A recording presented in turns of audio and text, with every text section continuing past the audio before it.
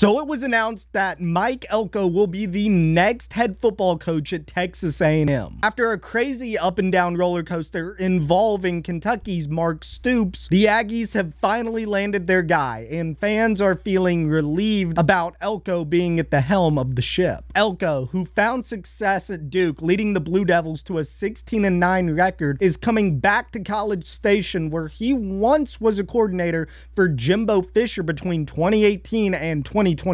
But some fans inside as well as outside of the Aggie fan base are kind of questioning the move by Ross Bjork, as defense was not one of the bigger issues for Texas A&M over the past few seasons. But he does know the program, and he knows the fans. He knows the culture at Texas A&M, which I think is very important if you're going to be the head coach of the Aggies. And I think he knows what he's doing and what he will have to do in order to bring the Aggies back to college football relevance.